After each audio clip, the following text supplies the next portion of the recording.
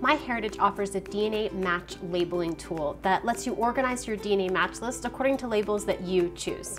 But how do you use it, and do you need to use it?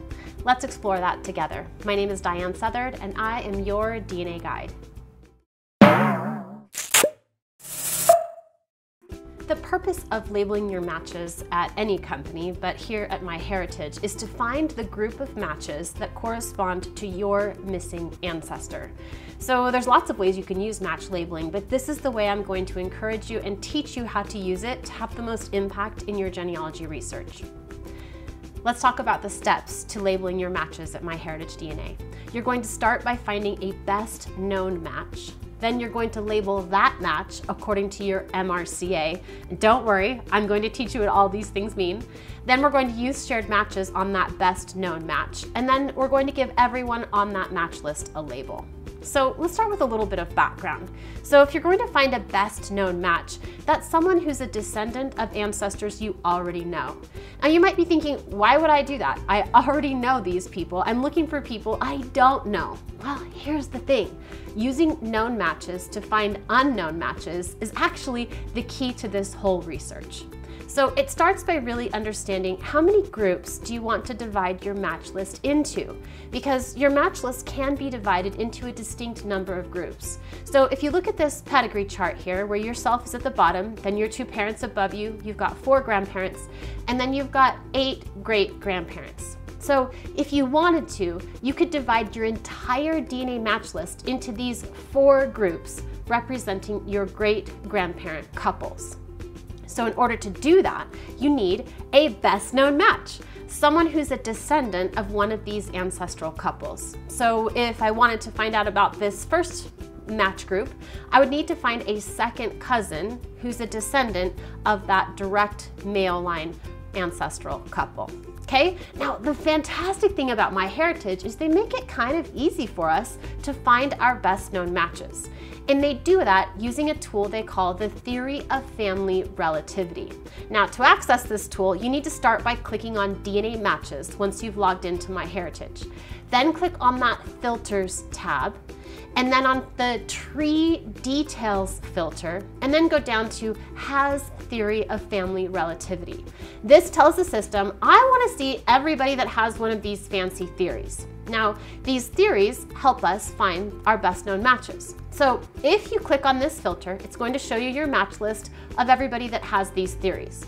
Go down to a match that you're interested in, for example, my match, Michael, and I can click right here on View Theory.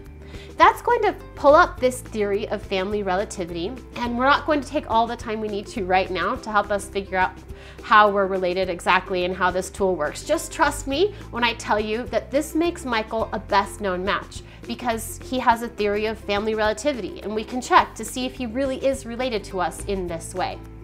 All right, so that's the first step in our process to find a best known match. So check, done, right? Now we want to label that match according to our MRCA. Now, MRCA stands for Most Recent Common Ancestor. It's this couple right here, this couple that connects us with our match, Michael. So in this case, the couple's name is Richmond Virginia Clonch, who married Lily Harvey. So when I label this match, I'm going to label them with the 2 surnames of the ancestral couple that connects us. So I'm going to label this match as Clonch Harvey. All right, so now that I know what I want to label, how do I do it? How do I make the label? Well, you go back to your match page at MyHeritage and you click on that little square next to Michael's profile picture. And after you click on that square, this little menu will pop up saying you want to manage your labels. Well, yes, actually, I do want to manage my labels. Thanks for asking. And you click on that little Create New Label button if you don't yet have the label made that you need.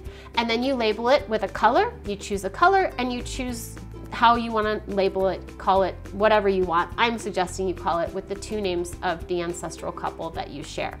So then I've created my label, and then I just click on that little box next to the label, then click on Apply, and then Michael will now carry this new labeled color.